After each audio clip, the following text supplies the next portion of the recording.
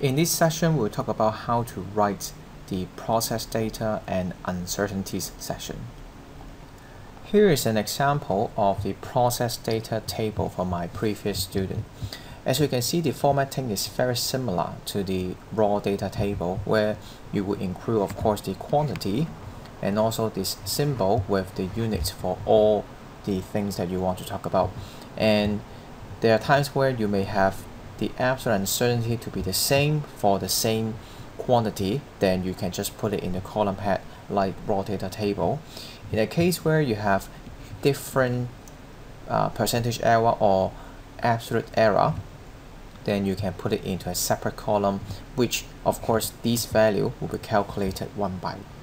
In a case maybe your dependent variable cannot be measured directly. For example, if I want to find the density as my dependent variable, I probably have to measure the mass and also measure the volume first, and therefore I can calculate each trial's density, and then I can put it into the process data. Other than that, you may also need to think about later on when you try to plot the graph, you want to plot a linearized graph. And so what you do is, when you look at your framework, you should find out the relationship between your independent variable and dependent variable, how they can be linearized. So for this student, he finds out earlier that somehow square root h is proportional to s. So that's why you can see in his process data table, he deliberately wants to find the square root of h, even though he measured h only at the beginning in the raw data table. If you don't know how to linearize the equation that you found, try to watch the video from Chris Stoner. I'll put the link in the description below. After you finish the process data table, you should also provide the sample calculation, especially for error propagation. So showing how you can calculate all the values in your table. For some simple calculation like simply square rooting the h, those would not be required. Even in the IB exam, they said taking the average is not required. Although I would say if you have space, then you can still include it. Most of the propagation, you can actually use the equations that you learned in chapter 1 to deal with it. So here I would not explain this again, since you have learned it in chapter 1. In some cases, however, you may be having some other special mathematical function, for example trigonometry like sine function or log function or exponential function. Then these uncertainties rule may not apply directly. You cannot use actually. So let me teach you how you can do that to find the uncertainties of those functions. If you try how to find out the equation that is to find the error of these kind of special function, then you should find something like this, a chart like this. So you can quote the source of this, and you can simply use the error equation.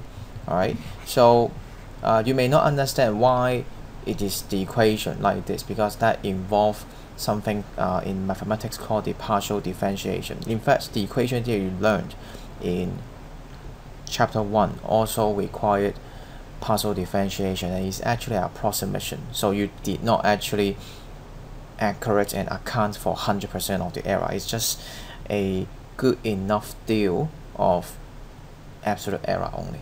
Anyway, so let's take a look here.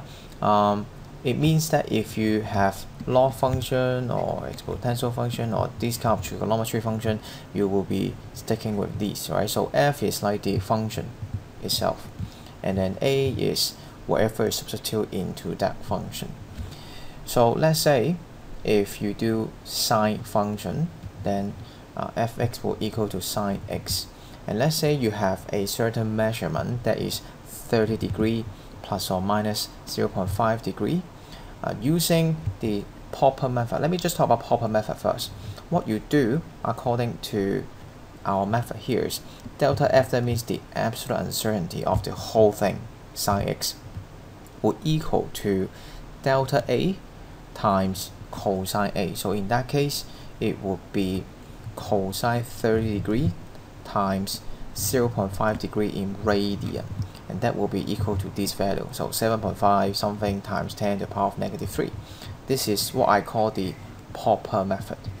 Okay, so I would say if you do it this way, as a marker, I'll actually appreciate you more, because you showed me how you personally engage and try to find a more accurate way to define the error. If you are not mathematically strong, or you don't want to spend too much time to deal with this, there's another alternative. I would say is also being acceptable in IB physics, and I call this an intuitive method. Alright, so the intuitive method is really intuitive. So what you do is, think about that. Sine x is what you want to find at the end, and when you do the measurement, x is plus or minus 0.5 degrees. So that is to say, x could be, in the worst case, 30.5 degree or 29.5 degree. And so what you can do, since sine function is a monotonic function within at least within 90 degrees, so you can simply substitute these two values into it, and you find the maximum and minimum bound of sine x for this value. So that would be in the range of these two. And so what you can do is you can simply use the so-called half range method that we learned in chapter 1, which is just minus them, divide by 2, and actually you could find the value of these, which, to be honest, is very close enough. So I would say both way would be accepted, and if you could do the Popper method, then do the Popper method. If not, then you can stick with the intuitive. So that will be same for the exponential and log function as well.